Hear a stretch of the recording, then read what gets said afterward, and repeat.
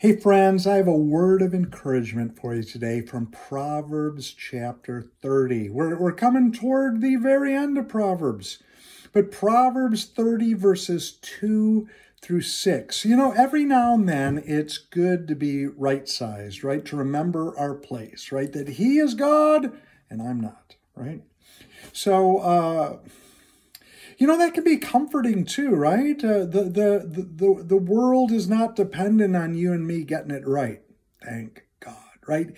He not only has the authority, but He has the responsibility, right? Sometimes we're angry that He doesn't run the world the way we like, but I mean, do you really want to be in charge of the world?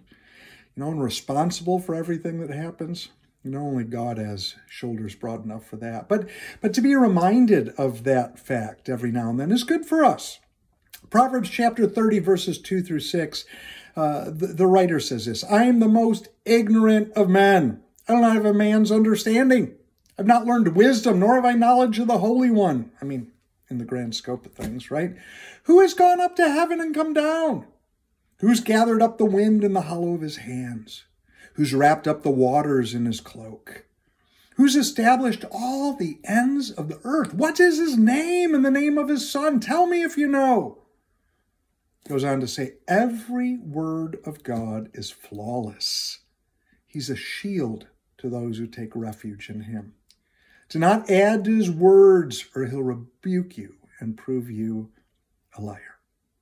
So, in these first introductory verses to Proverbs chapter 30, the writer is reflecting on, okay, there's one God and it's not me. I mean, I don't know how this works. I don't know how the world functions. Only God knows. Who's wise enough to understand God, to second guess Him, to question His dealings with man? So what am I but a poor, ignorant mortal? We need to remember that God really is good and He really loves us and we can trust Him. And, we need to remember that He's God and we're not. He loves us dearly. He loves you dearly. We need to trust Him. Take all your anxieties, all your cares and concerns to Him because He cares for you. He really does. But remember that, and remember that He's God and you're not.